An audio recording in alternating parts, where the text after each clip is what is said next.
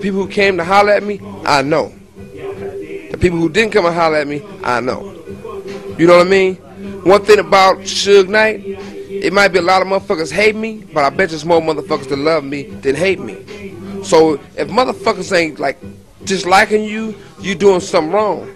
If you take a bum on the street who's sleeping in a basket and living on the street, people don't have shit to say bad about them because they don't pose a threat.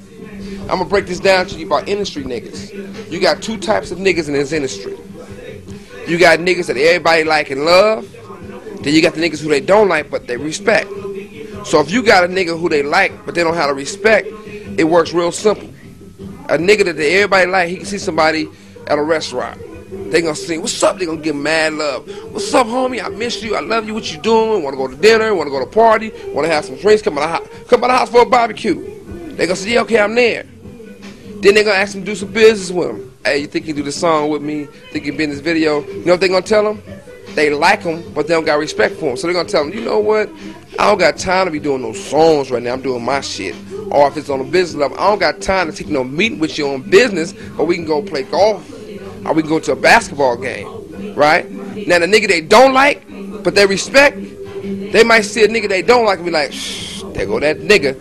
And that same nigga can go to him and say, check this out. I don't need you on this song. The motherfucker gonna say, what time you wanna go? Right now? Right? And he gonna spit that shit and give you his A1.